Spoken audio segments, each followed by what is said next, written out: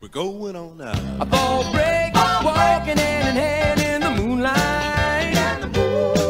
We'll breathe the sweet salt air. I swear we'll never part. We're going on now. A fall break, running in the sand, feeling alright. And when you fall into my arms, I'll break into your heart. Hey guys, it is Monday, which means it's time for another video. I finally watched one of the movies that I picked up recently. So I'm going to review it today. And the movie I picked, because a lot of the movies that I got recently I have not seen. But I decided I would watch Wild Beasts first. And this was released in 1983. It is an Italian horror.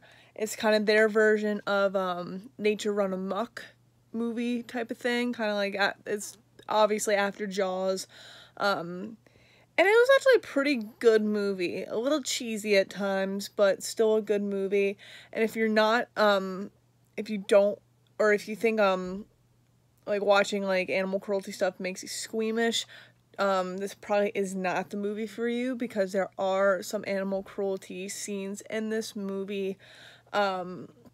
But honestly, that's how the Italians kind of did their movies back then. Like, in terms of, like, Cannibal Holocaust, for example, as a very big one when it comes to animal cruelty. That's just how they did the movies back then. But this is actually a pretty, like, good movie, other than the ending. The ending was very abrupt. But basically, the story goes, it takes place in a zoo and all around the town. And I don't even know where the town, like, what it is, because I saw Frankfurt, which I think would be Germany, but I think it's supposed to be another town. I don't really know. But basically this water supply all around the town is contaminated by PCP, which is a drug that makes them like hallucinate and go crazy and kill. So all the animals in the zoo end up drinking the water. These kids drink water, and they all kill. And there's a bunch of crazy scenes with animals, actual, like, real stuff, not just, like, made-up stuff. It was definitely real. There's a scene where this blind guy gets killed by his dog, his guide dog. Rats kill a couple in a car. Elephants kill a couple in a car. There's a scene with a polar bear, a leopard, a lion, a tiger. Yeah, lions and tigers and bears, oh my. Literally is this movie. And it's craziness. And if you want to see just these animals go nuts and kill all these people, this is the movie for you. If you're a fan of Nature Run Amok movies, this is the movie for you. It might not be for everybody. It can get a little bit, not boring, but it drags a little bit at times. But still, to me, it was still an enjoyable movie. But I will say that ending was just very abrupt. They could have ended it a little bit better, but it's kind of how a lot of those Italian movies were back in the day. They kind of just abruptly ended, except for, like, maybe The Beyond, for an example. That was a good ending to a movie, but this did not have a great ending. I love the movie, but did not have a great ending whatsoever. And there's just craziness in this. I don't even know what to really say. I basically gave you guys the gist of what this movie is about.